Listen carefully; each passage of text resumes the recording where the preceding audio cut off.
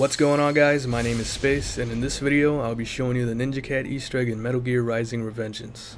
To find this, you want to go to Chapter 1 or File 1, and once you're here on the beach you want to come over here and you're going to come across this cat.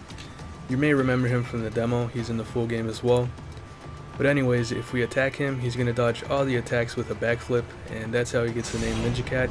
He also makes another appearance later on in the game, which I'll be showing you as well.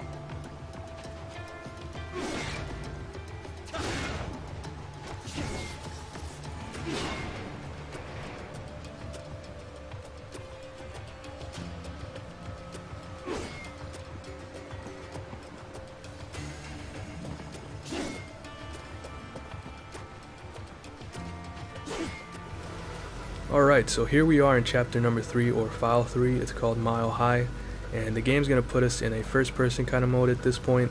And just like the older Metal Gear games, you can move the camera around.